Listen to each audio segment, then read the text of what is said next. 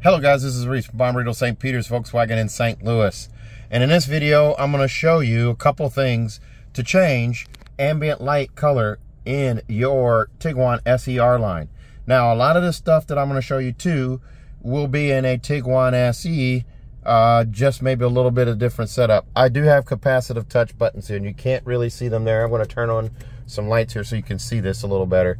Capacitive touch buttons here on the SE R-Line. A regular SE Tiguan won't have these, but the setup's still the same. Here's a look at that instrument cluster there. There's three main views here. By hitting the view button right here, I can change. There is my speedometer, there is the tachometer, and there is the blended screen there. Now, on this screen here, I can actually hit the tab button left or right here. So for the right side, I can hit the right tab, and I can arrow down and change what's displayed there. So navigation, audio, telephone, I'm going to actually select compass and hit OK. Now I have a compass right there showing up. If I hit the left tab over here, I can select the left column or the left side and go gear display, oil temperature, navigation, whichever I want to do there. Start, stop, destination info, or compass as well. You could actually have two compasses set up here. So now I got a compass on each side. Not necessarily what anyone's going to want to do, but it looks kind of cool there.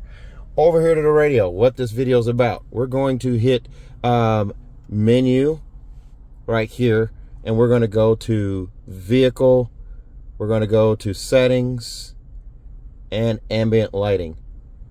Now it's off. I can actually slide and change here. I always pick purple. Now, this is purple. In the door panel over here, it's purple. Over there, it's purple as well. So it goes across into the two front doors. It's right here on our radio, and it's right here behind the steering wheel. It doesn't show up anywhere else, but you do have that ambient color there. I can touch again here and change it to red.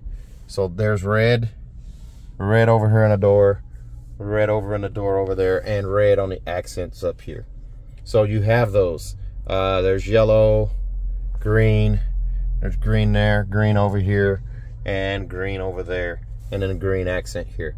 So I hope this video has helped you. You can change it to pink, and it looks like a T-Mobile store. So let's see if we can get some pink in there. There's a little bit of pink there. It's kind of reddish on camera, but it's pink too. It's like a pinkish red.